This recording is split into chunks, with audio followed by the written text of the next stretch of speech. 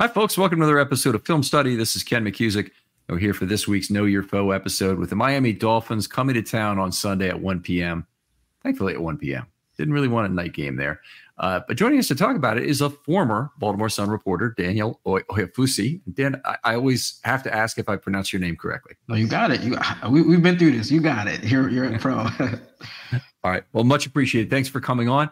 You have defected down to Miami and in our current weekly terms, and really happy to have you. But you cover the Miami Dolphins now. Yeah. I mean, obviously, I covered the Ravens for 2 seasons. Kind of a dream opportunity for me. But life took me to South Florida, where I'm enjoying the sun. But I always got love for my hometown. Yeah, it's blinding in the background there. We're having a nice rainy day here, and your background, but whew, just getting me. All right. Well, anyway, let's talk about the Dolphins a little bit. Obviously, this is one of the biggest games of the entire season. That was true last week in terms of what the Ravens went through in terms of their litmus test against the 49ers. But this Dolphins game has much more in terms of playoff implications for the Ravens. And the number one seed is more or less on the line, as it looks like the Bills will have nothing to play for in week 18, and the Dolphins will have to try and get the win, but they will be very well positioned for the 1 seed if they win this game. Yeah, most definitely. If obviously with the Ravens win, they clinch the number 1 seed. With the Dolphins, when they're in the driver's seat, and they clinch the AFC East. So like you said, this is more or less for the top seed, home field advantage, and that first round bye in the playoffs. Yeah, absolutely. And there's been talk around here that Ravens fans, some of them don't really want it after what happened in 2019 and the loss in the divisional round of the Titans, and all the rust and whatnot of taking week 18 off and then the wild card week off. I don't buy any of that crap for the record. Do the Dolphins feel at all strongly about has it been mentioned about rust being a risk for the team if they take a week off? Well, amongst players and coaches, they don't want to talk about it at all. Mike McDaniel, the head coach, jokingly last week told players to tell the members of the media to, quote unquote, with all due respect, F off. If they didn't mention anything but the Cowboys, I think amongst the fan base, they definitely want that number 1 seed because they've been so good at home, 19-3 in their last 22 home games. So they definitely want that number 1 seed, especially given some of the injuries that we'll get into later. Mm-hmm. All right. That's a big deal. And I guess the Ravens in a similar position, dealing with a lot of injuries, that they would like to have that extra week of rest. So it's going to be a big game. I just got to tell you, go back to my time as a kid in 1975, the Baltimore Colts met the Miami Dolphins in an enormous game. It became what known as the Fog Game. That the Colts ended up winning 10-7 over the Dolphins. And it's only the second game that I ever went to, and just a great memory from that. But this is a similar kind of feeling coming up on this game, that there's just so much on the line, and very exciting. But anyway, Daniel, wanted to get right into it with you, and maybe we start with talking about Tua and how he's developed this season.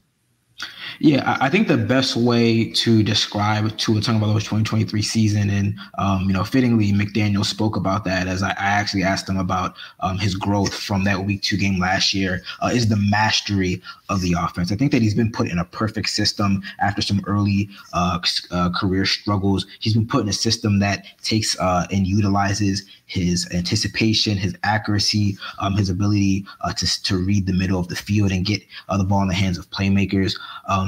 And Mike McDaniel said that, if you compare where Tua was in the week 2 game last year, he was a 20-year-old, and now he's a 32-year-old. He's in his prime. He's seasoned. He's seen a lot, and he just knows how to go about the offense, getting guys set up, knowing how defenses want to attack him, and the ways to kind of find those counters to it. So I think that's the best way to it. He's obviously healthy. I think we're seeing that in maybe a stronger arm, his ability to put more on passes. But it's just an overall control of the offense, where he's kind of the point guard, and he's getting the ball out to his big playmakers. We've seen the Ravens play a style that has confused the hell out of most of the teams they've played so far, in terms of really starting with a too high shell on a lot of plays, rotating out of that, a lot of coverage that differs on different sides of the field, whether they're playing zone or man, a lot of matchup zone, and a lot of rotation into different coverages that are not necessarily expected, but usually playing with a fairly light box. Now, Miami I've seen very divergent numbers on Miami. They have a significantly negative EPA per play on runs, which is surprising given Achane, and I want to pronounce his name, but it's Achane, right? Achane. Okay. But Achane has had obviously a terrific year that is very similar in a lot of ways to what Keaton Mitchell did before he was hurt. And then, of course, Mostert has had what I think people look at as saying is a good year as well.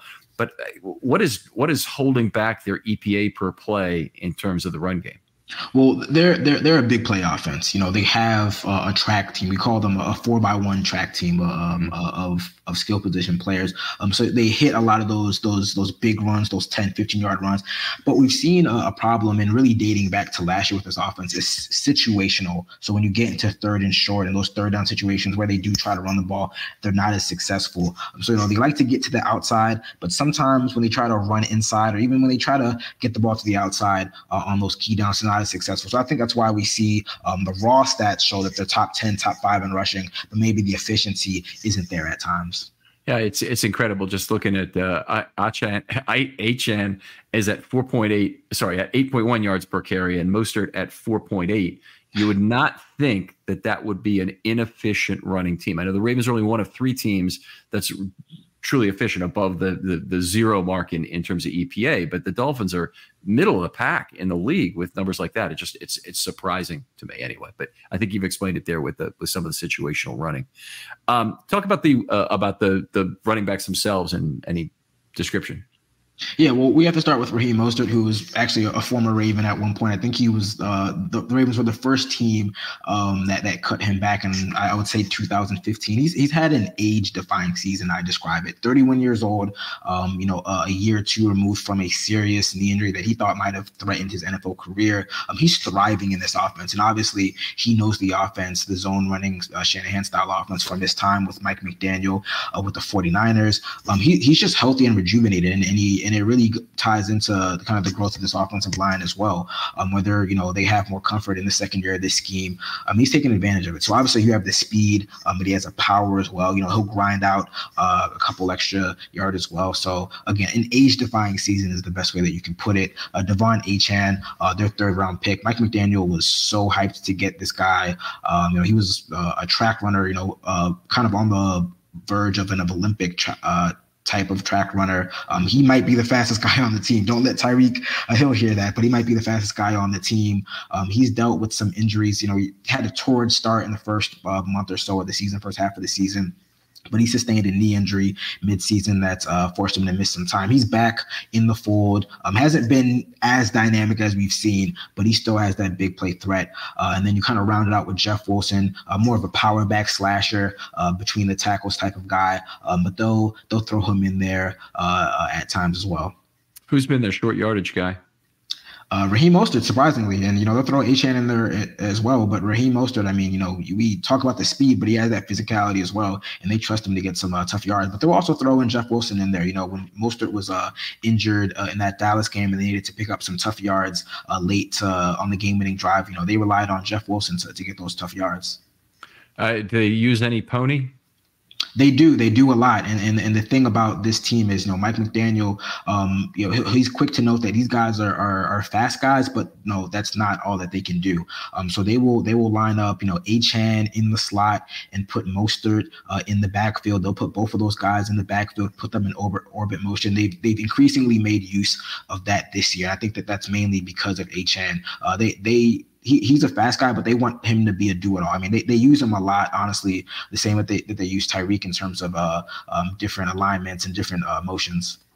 A gadget player, Achane is their primary gadget player now, or is Hill still a primary there in terms of the guy who you see jet motion from, the guy who you may get the front tosses to right in front of the quarterback? Yeah. Yeah, you'll see both of those guys do that. It's this offense and the growth of it has been really, really interesting in year 2, because again, I think that they really want to use Achane the way that they use Tyreek, just a guy that can get the ball in a multitude of ways. So they'll throw some end around, some reverses, some tosses like that, most definitely. And then they do that with Tyreek, obviously, too. All right, yeah, so we definitely associate that with Tyreek. Is there to go take us through the wide receiver core? Yeah, I mean, you got to start with Tyreek Hill. Prior to an ankle injury that forced him to miss the Jets game 2 weeks ago, he was on pace for the first 2,000-yard season. They've really talked about his growth as a route runner. He's in year 9 or so, but he just has kind of similar to Tua, just a mastery of the offense, kind of knowing how defenses and defensive backs and secondaries want to cover him. So obviously, he's a threat to score from anywhere on the field. The Ravens will obviously be keyed on him. You go to Jalen Waddle, who had a bit of a tough season. I mean, he's still in a 1,000-yard season, third straight year to start his career. But he's dealt with some injuries. The latest is a high ankle sprain that forced him to miss Wednesday practice. Mike McDaniel said that he wouldn't rule him out just because he's that tough of a player, but just the nature of the injury and the fact that the Dolphins have taken a very cautious approach with their key players this season. I personally don't expect him to play, but if he's out there, I mean, obviously they'll have to account for him as well. He's kind of had some ups and downs where, he's not on the same page with Tua, which is kind of weird because they have that chemistry dating back to their time at Alabama. But as we've seen, especially in week 2, he's another one of those guys who can score from anywhere on the field. If he can't play, it gets a little interesting because Robbie Chosen, formerly known as Robbie Anderson, he's in concussion protocol, and we haven't really seen players be cleared in enough time to play. He's another one of those guys that they like to put out on those deep overs, those streaks to kind of free up the middle of the field. If he can't play, then you're kind of looking at a guy like Chase Claypool, who they traded for a couple weeks ago at the trade deadline. He might have to step into a role. They might have to elevate one of their guys from the practice squad. And then you're getting down to guys like Braxton Berrios, River Craycraft, who are more slot guys, more shifty than really downfield speed, but they rely on them a lot in those condensed formations when they do those crack tosses. Especially Craycraft, he's really the best blocker, but those guys are more blocking possession type receivers than downfield burner type guys. So has Claypool gotten on the field much for the Dolphins so far? He hasn't. He dealt with some injuries as well, but it's a complex offense. He's really been slowly kind of ingratiated into that offense. But if Waddle and Chosen can't play, I think that he would definitely see an uptick in snaps, as well as Cedric Wilson, who I didn't mention as well. But he's again more of a possession type receiver. Mm-hmm. All right, outstanding. The tight end group. Yeah, I haven't checked the stats recently, but I believe that this offense throws the fewest passes to their tight ends. This is a wide receiver and running back passing offense, but they do have Durham Smythe, who's kind of their do-it-all. He'll block, he'll run some routes as well. He actually had his best game of the season against Dallas, which I think was because Dallas was doing a lot of too high deep safeties to take away the deep throws. They left the middle of the field a lot, open a lot, and the Dolphins took advantage of that by throwing to Smythe. But he's not really a factor in the passing game. They have a rookie, Julian Hill, who has the athletic traits to maybe develop into that, but he's more of a blocker. But Smythe will take the majority of the snaps, probably 75 to 80% of those tight end snaps. Looks like I just did a few calculations here. It looks like they're under 1.1 tight ends per play, which is very low. It's unusual because you almost have to have a tight end in most formations. But have the Dolphins gone to some 10 this year, or has it been primarily 11? Yeah, it's primarily 11. They'll go into from 21 with their fullback Alec Ingold, who's kind of a pseudo tight end. They'll go spread. They'll go kind of 5 out and put Alec Ingold out there as well, and then kind of motion him back and put him in the backfield and have him do some traditional stuff. So he's really that true Swiss Army knife, and they'll throw to him in the flat as well. All right. Well, that makes sense. A lot of sense in relative to Ricard, of course. In terms of some common concepts they like to run on offense, do you have a few for us that you could educate us on? Yeah, I mean, it's really the at root, the Shanahan style offense. So, you have a lot of, middle of the field concepts, a lot of dagger, where you have, again, that clear out route. And then you have another receiver come in, on a in-breaking route. And they really want to stress the middle of the field. But I think that one of the things that has stood out to me is that they've grown in kind of the diversity of where they throw the ball. So, it got to a point last year where they were so proficient in covering the middle of throwing to the middle of the field. Tua was the best quarterback throwing to, between the hashes and in the intermediate part of the field. Obviously, defenses have adjusted. They're doing a lot of really unique stuff, like you mentioned, too high, a lot of post-snap rotations to take over, a lot of robber to take away the middle of the field. So they've adjusted. So Tua isn't throwing the ball as much downfield as he was last year. But, they're getting the ball out quickly in terms of, quick screens, getting to the flats. They have some kind of just like basic slant, flat concepts that they use, when teams are overcrowding the middle of the field. But, make no doubt about it. They're going to try to get the ball in the middle of the field and stress defenses that way and try to pick up some yak with the receivers. Okay. Now, we couldn't really have a discussion about the Miami Dolphins without looking at their relative success versus good and not so good teams. Now, obviously, and that goes for home and road too. So let's try and hit on both of those right now. So obviously, the team that they've beaten that had a really good record before is Dallas, but they didn't have any other wins against teams with a winning record. Am I correct about that? Correct. They entered the Dallas game 0-3 against teams currently with the winning record. Okay. The Ravens have kind of a remarkable record going right now in terms of beating teams with winning records. They've beaten 7 teams by at least 14 points, and all of them have a winning record. Nobody else has ever beaten more than 5 in the history of the NFL. So I'm looking forward to a struggle that goes both ways. I mean, I guess the thing I'd like to focus on with you though is, why is it that the Dolphins have had difficulty with teams that are good? It's probably different reasons, but Buffalo, for example, and the other games they've lost against good teams. What's been the thing that's held them back? Yeah, there's layers to it, and it's the narrative that they can't avoid, and I guess up until last weekend they couldn't avoid. I think it's just a lot of things that go into it. First off, we have to just acknowledge that some of their tougher games this season have been on the road. They played Buffalo on the road in week 4, I believe. They played Philadelphia on the road, and then they were away in Germany for the overseas game when they played the Chiefs. And, I was there. That honestly felt like a Kansas City home game, just the way that the fan base turnout was. So really their toughest competition has come on the road. But we have seen some trends in terms of the types of the way that those teams were able to impact the Dolphins, especially on the defensive side of the ball. Being able to be physical with the wide receivers, limit the over the top passing, get pressure on Tua, which we haven't really seen because he gets the ball out so quickly. So it really comes down to that. I think that all the teams that were able to really give the Dolphins offense troubles, they had strong defensive lines. They were able to get some pressure on Tua, and they kind of muddy things up for him.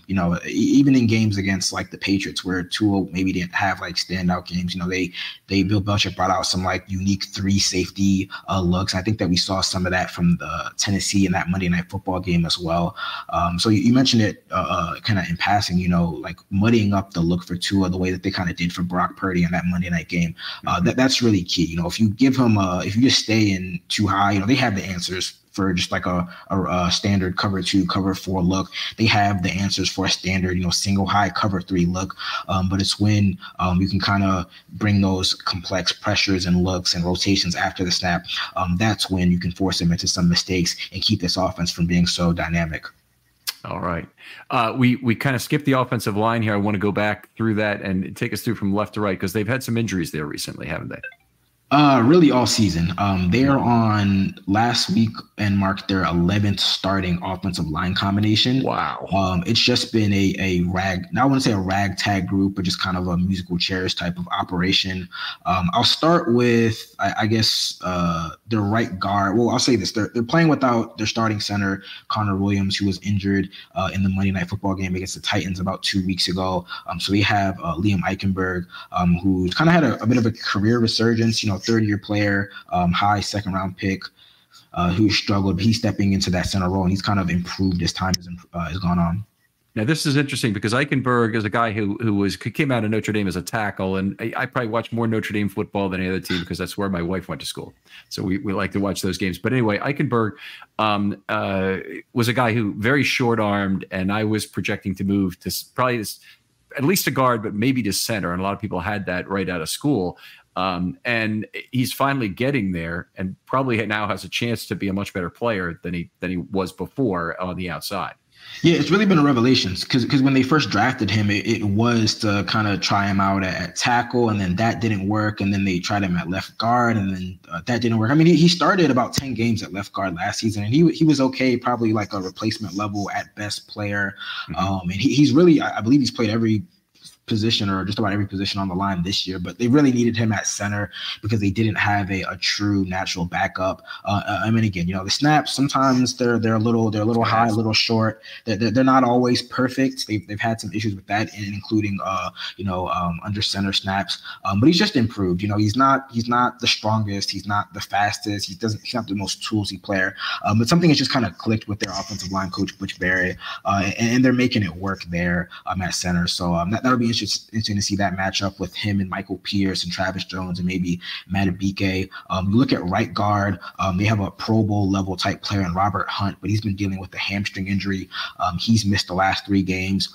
He wasn't at practice on Wednesday, but McDaniel said that they're going to try to give him an uptick in practice. If he doesn't play, they're going to have another backup in there, probably Robert Jones, who's a former undrafted guy.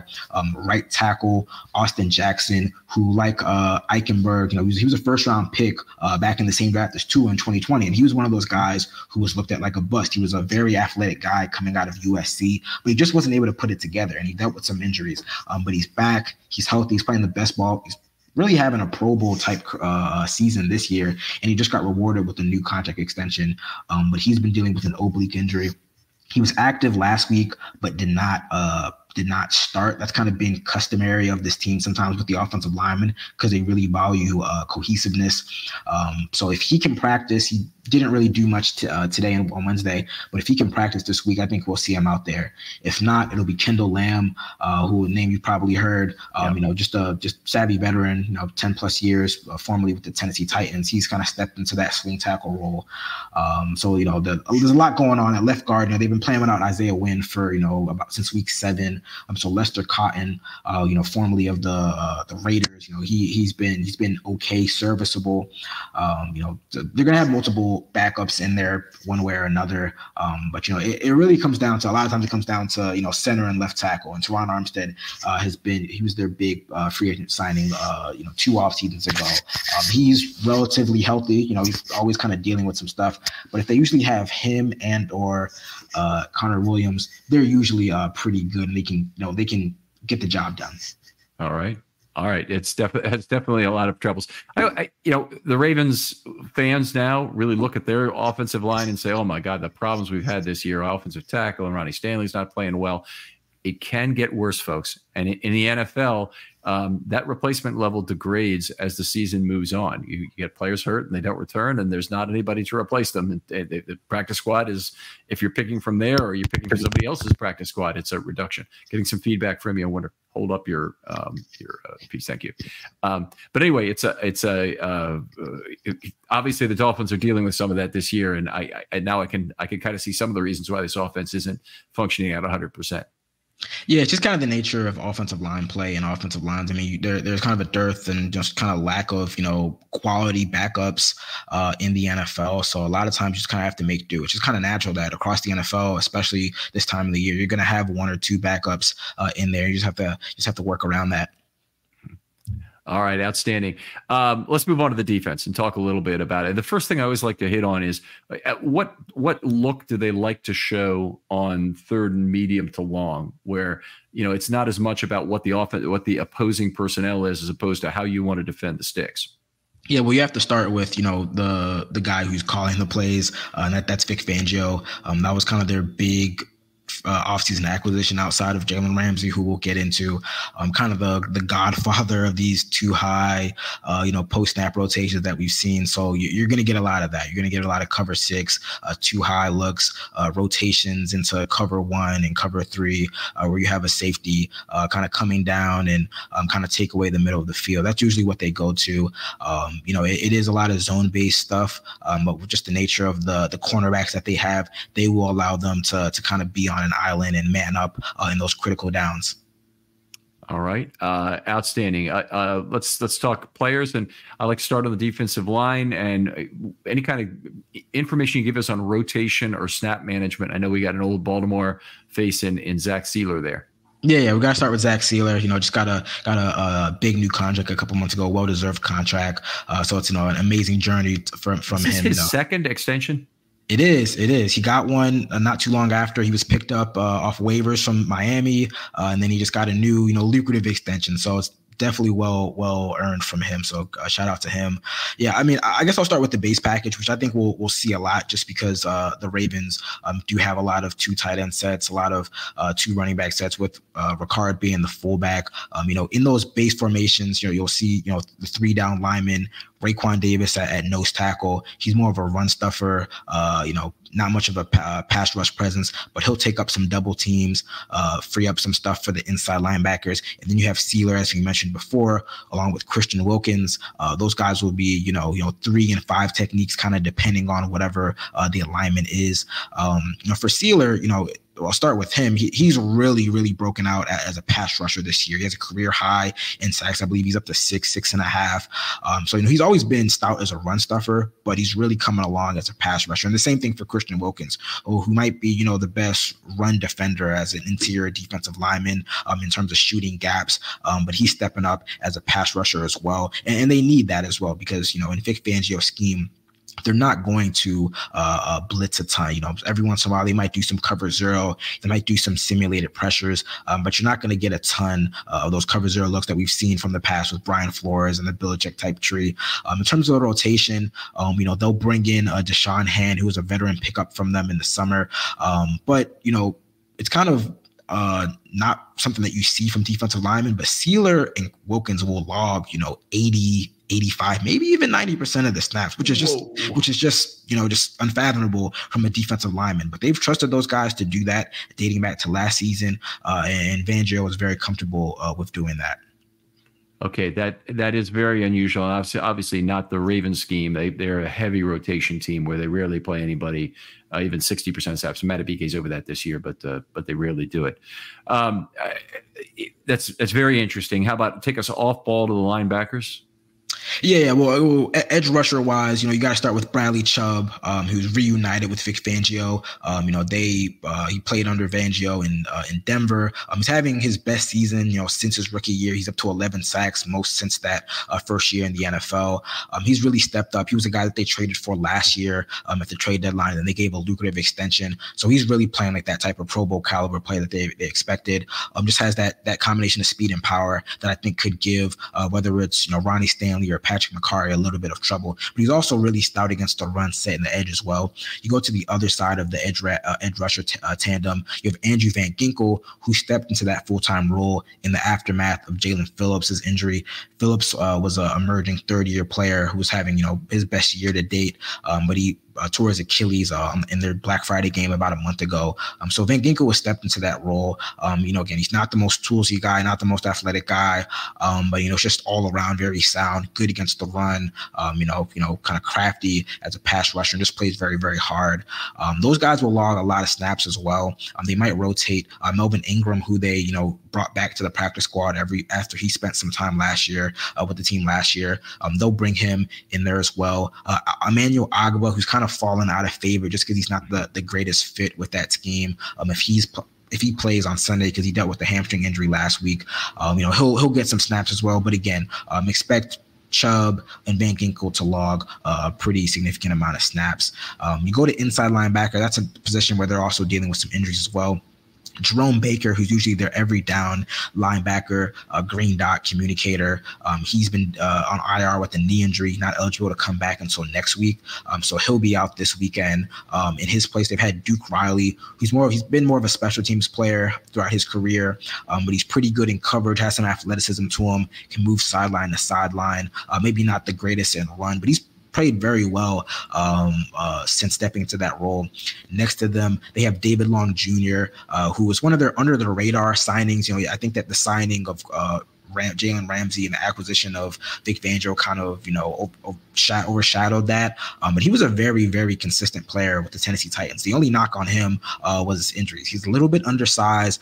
He's a physical guy. He has a knack for, shooting gaps, kind of wiggling past offensive linemen. So he's, I think he's PFF's number one run defender at the linebacker position. So he's played very, very well. Again, all those guys will log, the duration, they'll go, the distance. They might take long off the field when they go into their dime package, but expect Duke Riley to be there just about every play. Okay, so Duke Riley, dot wearer, usually has to stay on the field unless you have a sub that you're using that has a helmet as well. But he's on the field for all the dime snaps, and at the weak side position, they swap out for Van Ginkel. No, Van Ginkel will be there at edge. They'll take out David Long and they'll bring in an extra defensive back. Okay, all right, outstanding. And they go to 3 safety look or a 4 corner look when they move somebody into dime. Yeah, mostly they'll bring in a 4th cornerback. Yeah, they haven't done a lot of 3 safety looks at all this season. Okay, all right, that's interesting. Now, the last time, I believe it's the last time that Fangio and the Ravens met. The Ravens, Fangio really got on the Ravens after the game for having Jackson run for about 5 yards on the last play of the game with 3 seconds remaining to extend a rushing streak they had going of consecutive 100-yard games. Was that Fangio or was that another coach? I think Fangio was out because that was last season, right? I think Fangio was 21 with Denver. Oh, 21. I'm 99% sure it's Fangio because, there's always a possibility. But Fangio's remarks about this, and he had worked with the Ravens before for 3 years, and so it was a big loud bunch of noise. The Ravens came out and they didn't have particularly good reasons for doing it themselves. But what Harbaugh said was, this is a record that we're tying the all-time record, and it's something that a lot of people have contributed to over the years, and we just thought it was a good idea. So we decided we're going to get the ball back. And then interception with 3 seconds remaining in the end zone. So they would have had one more play, would have run out the clock, but Denver, had an interception, and then they ran for 5 yards to make it work. Yeah. Interestingly, and I would be surprised if this is not a topic or something Fangio has asked for it, the Ravens just extended their streak to 32 games again. With a 13-yard run on the last series against the 49ers. They basically abandoned the run for the entire game, but Gus Edwards ran for 13 yards. And it was in closeout mode. So it was not an unexpected that they'd be running the ball. San Francisco had 3 timeouts. So it made all kinds of sense that they'd run it. It's just all of a sudden they have one of their most successful plays of the night. At a time when they needed it to get to 100 yards, and it was very funny. And I'm not a huge record ball fan or anything, but I'm a real fan of seeing how Nick Fangio reacts to that. Yeah, I just looked now. Yeah, you're right. That was Fangio a couple years back. Obviously he has history with the team, being on the coaching staff. Maybe not one of those things that he kind of keeps in the back of his mind will be interesting. They've been very good against the run. And that's definitely a priority for them. So I know he'll definitely be keying on stopping the run, especially after, that incident a couple years back. Yeah, it is certainly a game. If the way you're describing the Dolphins defense, it would seem to me that it'd be very important for the Ravens to try and win snap count and stay on the field as long as possible, which is something with Roman they were able to do because they were really grinding out drives in the way. And I think you were here for a fair amount of that era, right? So yes. So that was their go-to move, was these nice grinded out drives. Now they're much more of a big play offense. They have a lot of pass plays to get down the field, and they have shorter drives, and they've had some interceptions which have created short fields now, and they've not been as consistent winning snap count. But this is a game where if you're facing defenders who play that high a percentage of snaps on the defensive line in particular, that's a great game to win snap count. Yeah, I think that that there is an opportunity, and I'm really interested to see how the Ravens' run offense fares against the Dolphins' run defense, because again, they haven't allowed a 100-yard rusher in some time. I think that the teams that have had more success against this defense, they've been able to run the ball, control it. If you drop back so many times, at some point, this pass rush is going to lean on you and affect the passer. So we know what Lamar can do off script, but I'm interested to see in the standard. I know Todd Monken has kind of diversified some of their run game as well while keeping elements of the Roman scheme. I'm interested to see how much they can get in kind of those traditional runs with Gus Edwards and Justice Hill. I mean, it doesn't have to be, 5-6 yards, whether it's, 3-4 yards, just to kind of, keep you in those manageable third downs. Very interested to see which side gets the advantage on Sunday. Yeah. All right. Well, take us to the defensive backfield and work through that. Yeah. So this was a unit that was, the most hyped part of this defense. This was a defense that entered the year with top 10 expectations, and mainly because of the defensive back, the defense in the secondary. You start with Jalen Ramsey, who they, kind of got for a steal, a third round pick, and seldom used tight end. They had to give him a new deal, but they brought in Jalen Ramsey. He's probably the most well-versed player in this defense, dating back to his time with Raheem Morris back with the Los Angeles Rams. He had the star role where he was closer to the line of scrimmage and lining up in the slot. He hasn't been doing that as much in Fangio's scheme since he returned from his meniscus injury that forced him to miss the first 8 games of the season. He's mainly been an outside corner. They haven't asked him to shadow very much. The only time he's done that exclusively was against the Jets a couple weeks ago with Garrett Wilson, and that was only because Xavier Howard, his counterpart, was out of the game. So I wouldn't really expect him to, shadow whether it's Zay Flowers or Odell Beckham or Rashad Bateman. I think he would stay on what would it be, the left side, maybe getting that flipped, but the left side of the defense. And then you have Xavier Howard. Another Pro Bowl, All-Pro cornerback, a little getting up there in age, but I think he's had kind of a resurgent year in a scheme where he's usually a man-to-man type player like Ramsey. But I think that this scheme has been good for him to not have as much wear and tear on his body following guys. He has really good ball skills and really good in anticipating route concepts. So I think that this scheme has been really good for him. You have the corner slot position with Kader Kohu. He was an undrafted rookie last year, and he was really a revelation for the team because they had a slew of injuries to the secondary, and he stepped up in a big way. He struggled at times this year. I think because of injuries, he's had to play out of position on the outside. And then obviously when you have 2 All-Pro, Pro Bowl type cornerbacks on the outside this year, he's kind of the weak link, so to speak. So he's been kind of targeted at times throughout the season in that slot position. So I'm interested to see what the Ravens do there. I mentioned it before, when they go into dime, they'll bring in Nick Needham, who was also an undrafted guy from a couple years back. He came from an Achilles injury, hasn't played a ton, but he's gotten some reps in those dime looks that they go to sometimes on third downs when the opposing offense goes into 11 personnel or 4 wide. They'll bring in dime with Nick Needham. The safety position is one that I'll be monitoring health wise. Because who they call the quarterback of this defense, Javon Holland, he's missed the last month with a sprained MCL in both knees. You don't really hear that much. But yeah, very weird injury that he has been dealing with since the Black Friday game.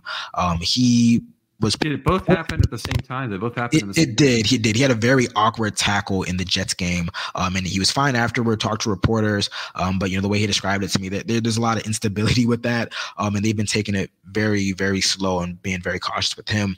But he had an uptick in practice reps on Wednesday. I think that it's looking good for him to potentially return on Sunday, and if he gets back, that's a big boost because he can do it all. We all remember the 2021 game where the Dolphins blitzed Lamar into oblivion, and he played a big role in that. His role has changed a little bit in Vic Fangio's scheme. He does some, obviously he'll monitor, half the field in those 2 deep looks.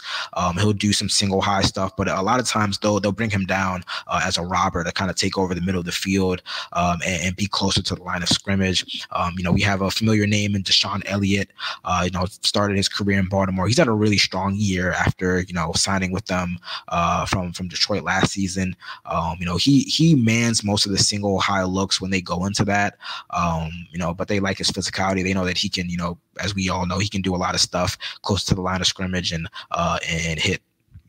What kind of little update on Deshaun Elliott's career that I'd be interested in? He was what I call always a guided missile going for the midsection of the opponent rather than a really true natural easy bracket safety. meaning he's not trying to play for the overthrow very often. In his case, his PDs are usually to the body, or they were when he was in Baltimore.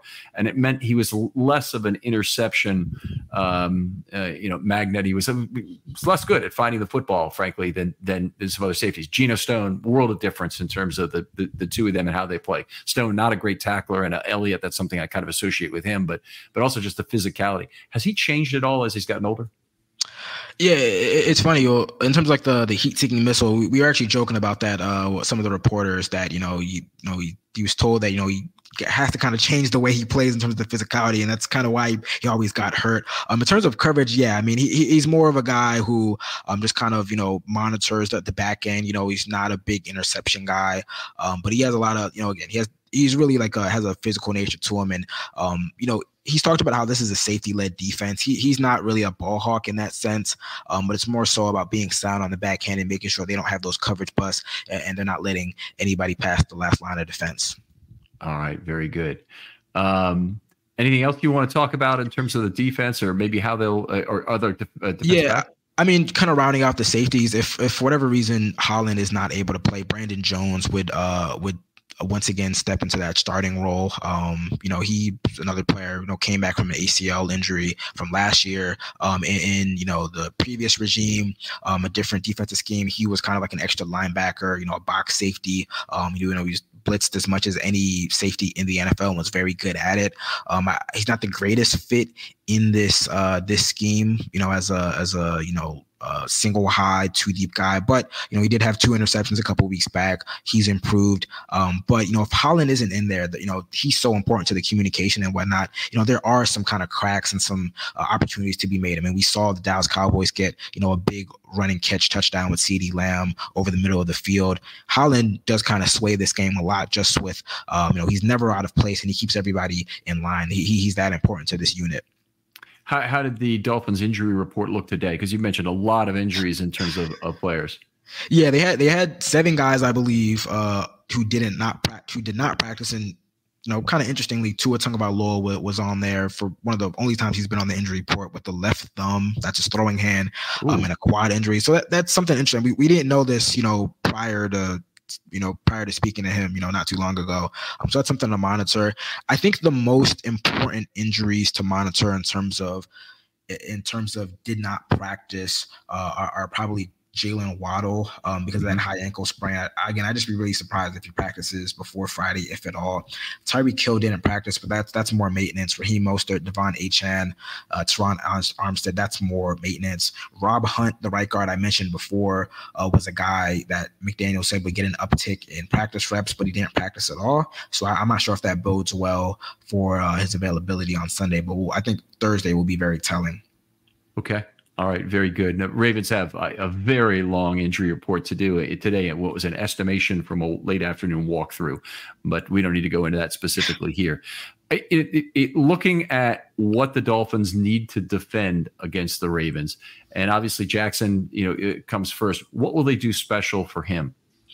Well, I think whenever you play Lamar Jackson or a guy of his talents, you look at who's going to be the spy, who is going to kind of monitor him over the middle of the field. When they've played Josh Allen, they've asked a guy like Javon Holland to be that spy again. So like they'll have somebody else play, the deep part of the field within single high, and then they'll ask Javon Holland to spy him. Holland didn't really give too much insight. He said, I don't know who's going to do that, but it's a challenge. If not him, maybe a guy like Duke Riley, because he's going to be on the field every play, and he does have some speed to him. So that's going to be really interesting. Again, with Fangio, they've only played so many like true mobile quarterbacks, and I would say, I guess the 3 this season would be Josh Allen, Jalen Hurts, and Patrick Mahomes. They haven't really done a ton of spying, because they are a zone-based defense anyway.